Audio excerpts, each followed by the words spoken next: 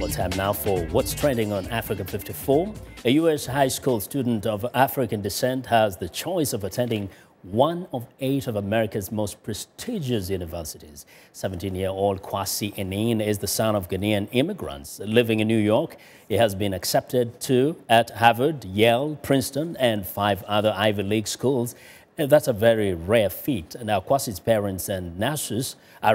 He hasn't decided which college to attend, but he says he wants to be a medical doctor. We'll keep you posted on Kwasi's bright future. Now, Tiger Woods, the world top-ranked golfer, has withdrawn from the Masters tournament, the first major championship of the year. Tiger underwent an operation on Monday to correct a pinched nerve that has been bothering him for several months, but now faces several weeks of rehabilitation. Woods has won 14 major golf championships and has been pursuing the record of 18 held by the legendary Jack Nicklaus.